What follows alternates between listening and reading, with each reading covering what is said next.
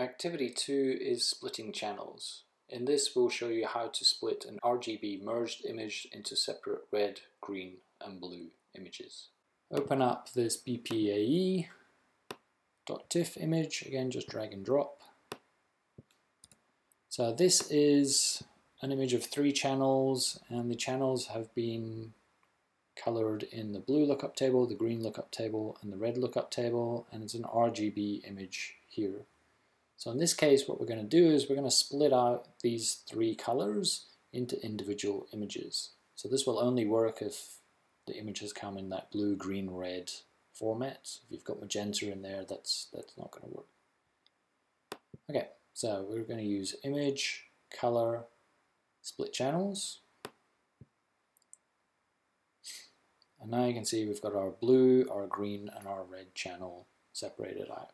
Now again, another little hint, if you can't see them all, if you go to window and hit tile, that will rearrange it so you can see the different channels on your screen. Now again, if you want to save these out, at the moment they're 8-bit, so we probably need to go into image, RGB color, before we go file, save as, and we're going to save that as a TIFF file. And in this case, I'm just going to save it onto the desktop.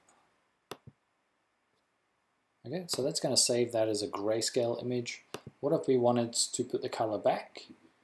How would we do that? So in that case, we're going to use a lookup table, which is under Image, Lookup Tables, and then some of the standard ones are situated here: the red, green, blue, cyan, magenta, yellow.